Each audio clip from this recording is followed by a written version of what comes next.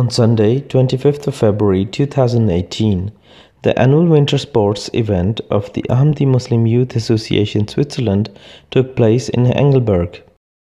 This day marks one of many sporting activities organized by the Department of Physical Health. On this day, there were temperatures of up to -18 degrees Celsius. Despite the extreme cold, 26 Khuddam, 20 Atfal, and 3 Ansar arrived at the meeting point on time at 10 a.m. After everyone had received their tickets, the funicular took them to the starting point of the sledging track. The skiers continued their ride on the cable car where over the fog and clouds. Young Atfal had the opportunity to learn skiing, and Khuddam enjoyed the fast-paced ride in the winter fun park.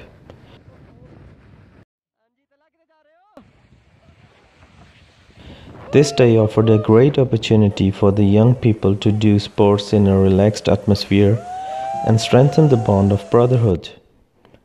After 5 hours of intense sports, an enjoyable day ended and everyone returned home tired but happy.